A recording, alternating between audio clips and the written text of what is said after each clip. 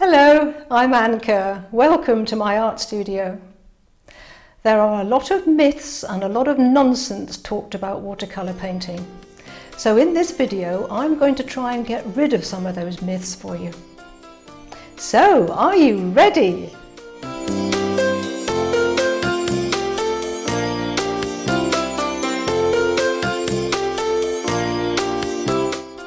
One or two of the myths I'll just tell you about, and one or two of them I'll just demonstrate something for you. So the first one is that you have to be gifted or talented in order to be able to paint and draw. That, my friends, is a load of rubbish.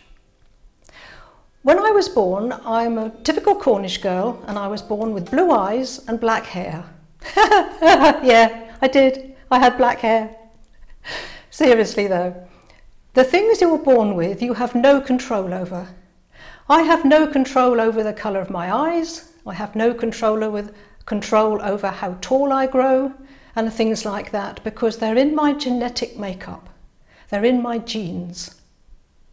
Now here's the good news, folks, the very good news.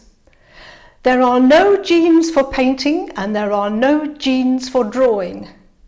There are no genes for playing golf, there's no genes for playing the piano.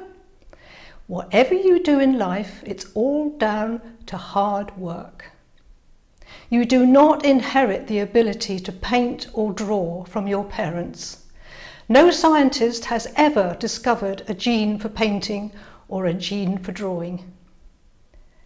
If you've looked at my little introduction video on the page of my YouTube channel, you will see that I tell people that there are only 3 things that enable you to be able to paint and draw. The first one is you have to have a passion for it. The second one is you need good materials and good instruction. And the third one, which is probably the most important, you have to put in the work. Now, I've been painting and drawing since I was 3 years old. Now, if I haven't got good at it by now, then something's gone wrong along the way. So when you hear people talking about, oh, they're so gifted or they're so talented, do not believe them. It's a load of rubbish. It's all down to hard work. Another one of the many myths out there about watercolour painting is, oh, you can't rub it out, you can't get rid of it. Once you've painted it, it's there, you're stuck with it. No. Absolute nonsense. Let me show you. Imagine I'm painting something. I take a piece of sponge.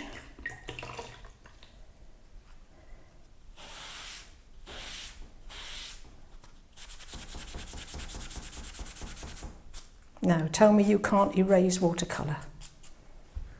Absolute load of nonsense.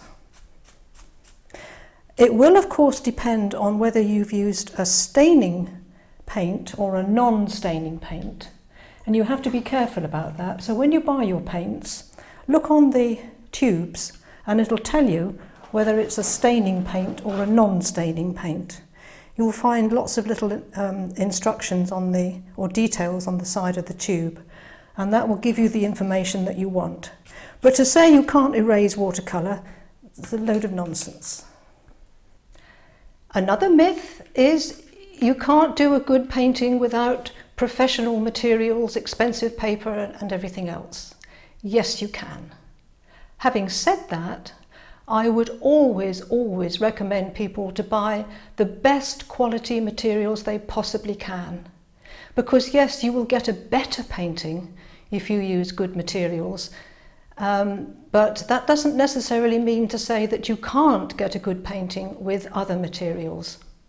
There are some very good student quality materials out there, like Winsor & Newton Cotman. They are student paints, yes, but they are good quality student paints. I'm not talking about the rubbish that you buy in supermarkets and chemist shops and things like that. You know, £5 for 12 tubes of paint. They are rubbish. But if you get some good quality student paints, yes, you can do some very good work. But I would always recommend people to get the best materials they can possibly afford. And the most important material, surprisingly enough, is your paper. Good paper makes a huge, huge difference. And until you've tried different papers, you won't realise what a wonderful difference it does make. One more myth that I've come across is that if you're using a big sheet of paper to do a fairly large painting, in order to get soft edges, you've got to wet the whole paper to start with and keep it wet while you're painting. No, you don't. You couldn't possibly do that. You'd be panicking because the paint's drying. Let me show you how you can keep little soft edges without having to worry about your paper staying wet. If I wet an area of my watercolour paper and I put some paint on it, if I want to have soft edges, I just have to make certain that the paint doesn't get as far as the edge of the water, because when it gets to the edge of the water, that's when it forms a hard edge. But if I let it float around on the water like this and just let it bleed out as far as it wants to, provided I keep the area around it out here nice and wet, I will always have a lovely soft edge to my painting.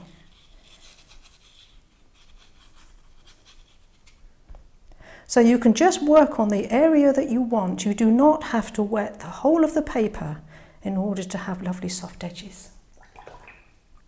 Another myth out there is that watercolour paintings are all weak and watery and wishy-washy and very pale. Well, they are if you make them that way, but you don't have to. Let me show you something. Would you call that pale and insipid? Would you call this one pale and insipid? I don't think so. It all depends on the quality of your paint, because good quality paint has more pigment in it than cheap paints. Cheap paints will have lots of fillers and chalk and white paint and things to fill them up, and not much in the way of minerals and pigments. But good quality paints, look at the strength of those colours. Also, many people water down their paints too much. So if I water this down, yes, it will go wishy-washy. And if you're going to paint with paint that looks like that rather than that, yes, of course it's wishy-washy. So the problem is either you've got paints that are very, very cheap and they don't have much in the way of pigment in them, or you're using too much water and you end up with what we call wishy-washy paintings that look like that. So 2 more myths got rid of. Another myth floating around out there is that you've got to have the right brushes in order to get the right techniques and produce the right lines and the right effect in your paintings. Well, I've actually made a little video about buying brushes, and I'll link that up there just above my head so you can click on that. By the way, when you click on these cards, it doesn't take you away from this video. It just lines up that one for you to watch at the end. So this myth about having to have the right brush in order to get the right effect in your paintings is nonsense. Let me show you something. Now, this is my collection of brushes. I've collected these over the years by thinking, now if I just have that brush, it'll make my painting better. Or if I use this brush, then I'll be able to do that technique much better. What a load of rubbish. Now, I don't use any of these brushes. They were a total waste of money. I've now got 5 brushes in my little brush pouch that I use all the time. And if you look at my video about brushes, which I'll link in a card just above here, Have a look at that. It's quite funny, and it explains about all the different types of brushes and how to choose yours. I hope that's got rid of some of these myths for you, so you don't have to be talented or gifted in order to be able to paint or draw. That is a load of nonsense. If you would like more videos like this, then consider clicking that subscribe button and the little bell icon, because that will notify you when I upload another video. If you've enjoyed this one, then give it a thumbs up. Thank you for watching, and I'll see you next time. Remember everybody, there is an artist in everyone. Goodbye for now.